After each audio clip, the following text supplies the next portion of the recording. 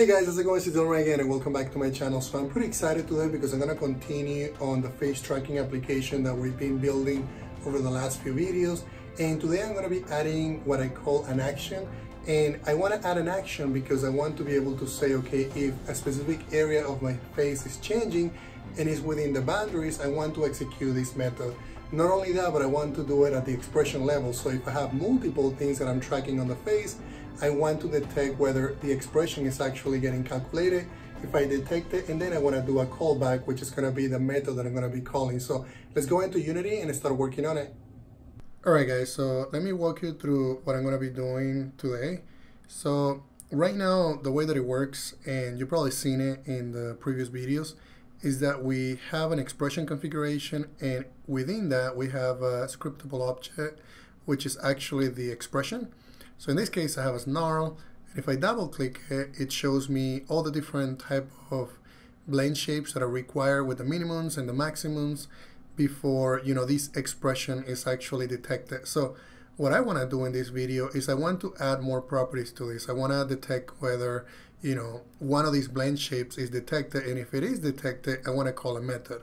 So not only I want to do that at the blend shape level, which is will be for every every part of the face that I'm tracking, but I also want to do it when I detect all of them. So if I detect all of them, which means that I'm detecting the expression, then I want to call another method. So let's go into Visual Studio Code and I'll show you what I have in mind. So I show you that I have a blend shape location enum, which is actually a class that contains multiple classes. So in here, what I'm going to do is I'm going to create a new class and I'm going to call it, and we're going to call it executor. So we just call it action executor. And the responsibility of this guy is going to be to execute a method. And not only execute a method, but we'll have a delay that we can say whether we want to call that method after 1 second, after 2 seconds, or so on. Or if we set it to 0, it'll call it right away. So the first thing that I'm going to need is I'm going to need the method name. So I'm just going to say method name. And I'm also going to need a flow, which is going to be the delay. And perfect. So those are the only two things. The other thing that we need is we need to decorate it serializable because we want to be able to control this through the inspector. And what I'm going to do is at the blend shape range, at this level, I want to add another variable, which is going to be of that type, action executor, and we can just call it action.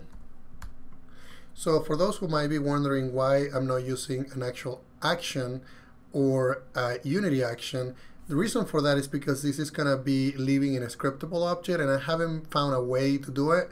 So this way I can control, what method I'm going to be calling by the string name and then the delay. So this is what I found to be, to actually work. So we'll go that way, and in later sessions, if I find a better way to do it, we can go back and then do a new iteration.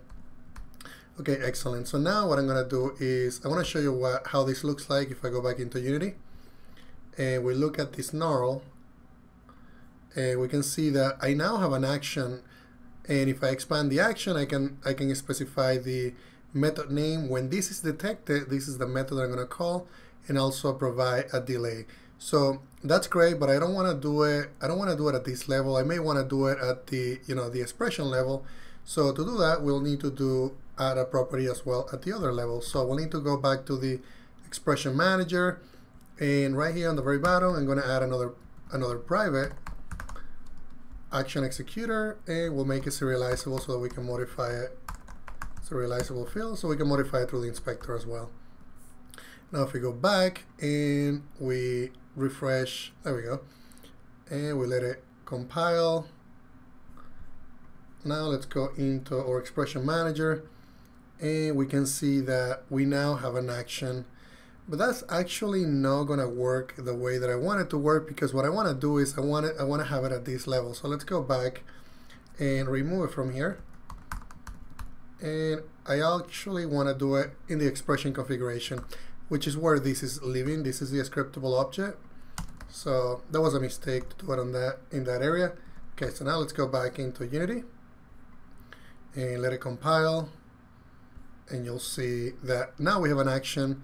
So difference between this action and the action that is on the bottom is this is going to be when the expression is detected, like I was saying before. The other one is going to be at the plane shape level.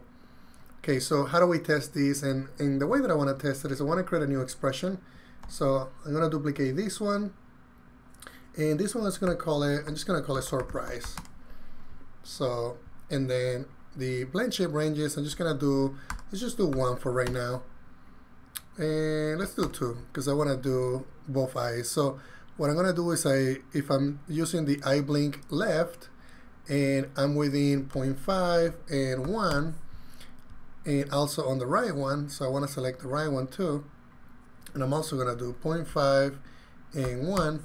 Then if any of those happen, I want to call a method. So what I'm going to do here is I'm going to call a method that is going to change the color of our eye. So I'm just going to say color change left eye color. And we can do the same thing on the one on the bottom, except this is going to be for the right eye. Just say right color, eye color, perfect. And I think that's everything we need. I'm not going to use this one for this example, but I'll show you how we can set it up. Perfect. Now what I want to do is I want to go to the expression manager and I want to change the expression that I'm going to be detecting. So I'm going to change this one to be surprise. Perfect. Now let's go back into Visual Studio Code and we can go back into the expression manager. And we're going to have to make some changes in here. So the first change that I need to do is I need to go down to the detect expression method. I also noticed that I had a variable that I wasn't using. So let me just clean that up so we have clean code. All right, so now let's go in and make some changes to this code. So the way that this works is if I have the current blend shapes and if it contains the key, and this means that ARKit is detecting that blend shape. So if that happens and I'm within the boundaries, what I'm going to do is I'm going to call a method. So what I got to do here is I got to do an if statement and I got to look at my range. And what I'm going to do is I'm going to look at the action, because if you look at the range, it's actually the blend shape range. So this is going to happen at the blend shape level. So what I'm going to say, okay, if the action is not null, then I'm going to call a method. So, and to do that, we're going to use something called invoke. And I'm going to pass in the method name. So I'm going to say action method name, and then we'll do range, the action, and the delay. Perfect. So what I'm doing in here is if let's say that I'm detecting the movement of my right eye and I'm closing the eye a little bit and I'm within those boundaries, and I also set up an action. So what's going to happen is I'm actually going to call a method based on those parameters. So in this case, I want to call, so if we go back into Unity and we look at our surprise, look at blend shapes, and we want to call a method called change left eye color and also change right eye color. So I need to create those two methods. So this is going to work just fine. There's nothing wrong with that, but I need to have those methods in here. So it's going to say public void change left color, left eye color, and I'm also going to do one for the right eye color.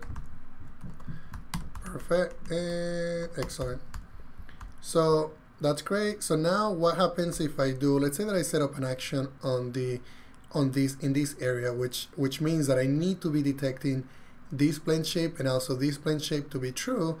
If those two are within the boundaries, then I want to call this other method. So to do that, I'm going to have to do something here, because this is the method that is actually detecting whether all the blend shapes are within the boundaries. So I'm going to actually change this, and I'm going to say bool are all set, and perfect.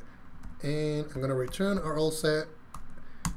And what I'm going to do here is I'm going to say, okay, if, and I need to pass in I also need to pass in the blend shape range, because let me look at this very quick, because this is gonna be, I actually need to pass in the configuration. So the configuration is gonna be the expression configuration. So we're just gonna say expression configuration, and then what I'm gonna do here is I'm gonna pass that in here. and then also pass that in through this method, and I'm gonna say if configuration, and we can do, and looks like I don't have, okay, I know why. Let's go back into, because I don't have access to it. If I look for that action, I'm not seeing it.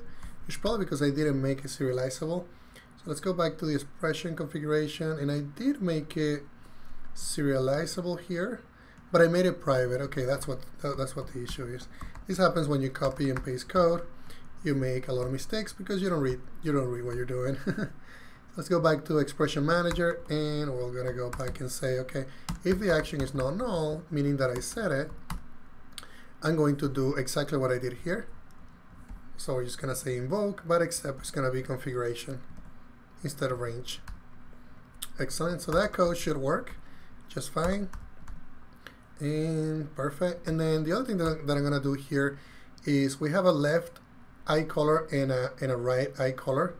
So what I need to do, so if we go back into Unity and we look at the prefabs that I have created, so we have a prefab which is for the eye, and I'm also using just one material. So changing the color, the left and the eye color might not work. We can just use one just to make it simple. So let's do, instead of, so let's go back into our expressions. Let's go to sort price. Let's just name these change eye color, and we'll just change both of the eye colors. That's fine. And let's go back in here, and we'll just use one method instead of two. This is just to teach you how this works. And if you want to extend it just to do a specific colors, all you need to do is use basically a different method name. So for simplicity, we'll just do it this way. Perfect. So let's go and check the private variable for the eye. So if I look at the eye left and eye right, so those are going to have mesh render. So if I go back here and we go and look at the prefab for the eye, and I go open prefab, they have a mesh render. So I need to get that through the code. So I need to say, you know, the eye left get component, and then I need to get the mesh render component. So I'm going to say var, let's actually use mesh render instead of var, and then eye left mesh render. Perfect. We'll do the same thing for the right eye. Even though it's the same color, it's going to change the same material. We'll just do both, just in case. And then we'll just do right here. Perfect. And this is going to be eye right, and get component. Okay, excellent. So what I need to do is I need to change the color of the eye. So for now, I need to toggle it. So what I'm going to do too, I'm going to go back up and I'm going to create a new variable. And let's put it under the eyes. And I'm just going to say private bool toggle eye color. So I can keep track of, you know, if I set it to one color, and if I toggle it, it sets it to another color. Okay, perfect. And we can go back down here. And what I'm going to do is I'm just going to do a toggle. So I'll just do a not on that variable. And perfect. And then I'll just say eye mesh renderer, and then material, and then color. And what I'm going to do, if this is true, which I'm toggling to true the first time because this is set to false, doing a not on that is going to be true. Then I'll just do color black. Otherwise, I'll just do color yellow. And I'll just copy that and then do the same thing for the right eye, and everything will be the same. Perfect. Let me make sure that I name that exactly what it is in the actual expression. So I'll go back to expressions or price, and I always like to double check things just to make sure that I don't skip anything. Okay, perfect. And I think everything looks good. The other thing that I'm gonna do just to make sure that we're okay, I'm just gonna say if it doesn't equal null and the action, that method name is not empty, so just do a string is null or empty, and then I'll just do a not at the beginning. I want to make sure that it's not null, and also that I have set a method name. And then I'll do the same thing on this guy, except this one is going to be range. So it's just to make sure that our code is clean and it's going to execute correctly in cases the user or the designer of the game makes any mistakes of the app. So yeah, this could be an app or it could be a game. Okay, perfect. So I think all of that should be just fine. So let me just give you a walkthrough on what's going to happen. So just like I did on the other videos, we were looping through each configuration. Then for each blend shape or each area of the face, we're getting basically that variable, and if ARKit is sending that information, then that means that it's tracking that part of our face. And if we're within our boundaries, then we're changing the color of the text red, which is what we're using to debug this, which is the text field that is shown on the screen. And then the next thing, if I set an action for this specific blend shape, then I'm going to execute a method and I'm going to pass in the delay. Then the last thing that's going to happen, if all of the blend shapes are within the boundaries, meaning that I capture the expression, then I'm going to execute this method as well. So I think we're good to go. So let's go into Unity and I'm going to build the project. So I'm going to let's go to File, let's wait until it compiles. Perfect. Let's go to Build Settings and then Build, and then I'll just build the app and then append, since I already built it before, so it'll be faster. All right, so let me show you how this looks on the phone. All right, guys, so let's open the application. And we can see that it's already capturing my face. And if I close, my eyes just a tiny bit, the colors are toggling. And this is also really cool that you can only see two lines. So you can see that the eye blink left and eye blink right are the only ones that are enabled, and that's because I assigned a new expression. So if I want to turn them yellow, I just basically blink, which is hard to see that I'm blinking because I have a sphere on my eyes, but I swear to you I am blinking. Alright, so that's everything that I wanted to show you in this video, and just to give you a summary of what we did, we actually added an action to each blend shape and also an action when we capture an expression. So if you guys have any questions, let me know through the comments, and don't forget to subscribe and also share this video. Thank you, guys.